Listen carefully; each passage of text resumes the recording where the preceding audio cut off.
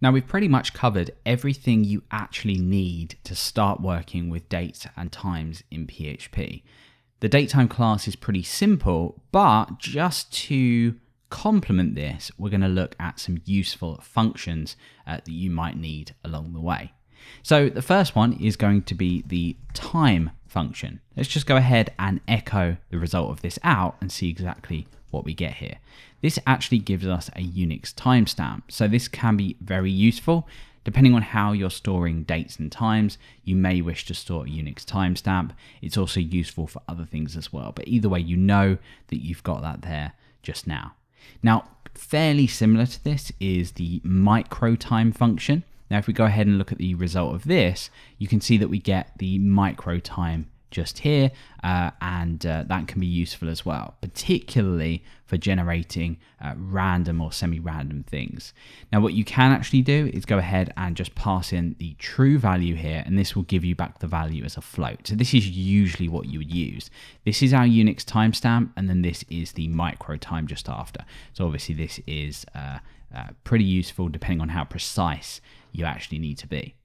So otherwise, kind of away from the object-oriented style of the DateTime class, we have the date function. You may have actually used this before, or at least seen it before.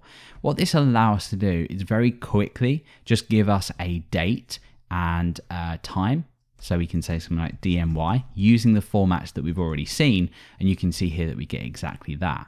So really, depending on where you're generating things, this can actually be quite useful. But of course, you don't then have the flexibility of the DateTime class. It really depends on what you're doing. So next, when you are actually validating dates, how do you know that a date that you've actually given is correct? Well, let's think about a couple of months and the amount of days in them and see if we can use a function to check if these are valid. So for example, the date of July, or the month rather of July, has 31 days.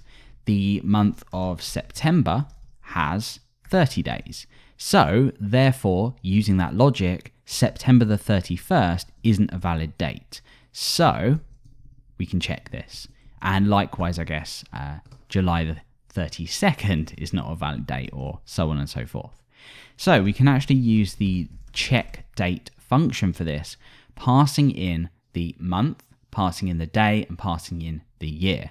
So let's start out using July. So we'll say 7, 31, and then any year, so 2016. So let's go and do a var dump on this. What we will get is a true or a false value, a boolean. So in this case, we get a true. Now, if we were to say the 32nd of July, obviously that is not a valid date because there are no months with 32 days in.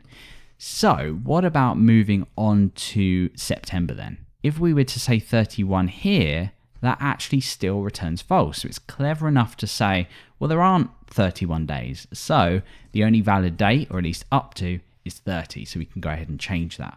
So why would this actually be useful? Well, if you're allowing users to enter dates into a form by themselves, this can be very useful. Even if you are using drop downs within a form, people can very easily modify dates. So for example, if you had a form with say July or September up to 30 in terms of September, someone could very easily just modify the value of an option within a select element and go ahead and try and submit 31. What you want to do is use this to check a date is valid. Very, very straightforward. And you can do that before you start to pass it into the DateTime class. So lastly, we looked earlier at DateTime list identifiers. And remember what this gave us, if we just do a var dump on this, was a list of, or rather DateTime zone list identifiers. This gave us a list of all of the time zones that we can actually use. Now, sometimes when you are maybe looping through and you want to output these, this is a little bit of a mouthful to at least type.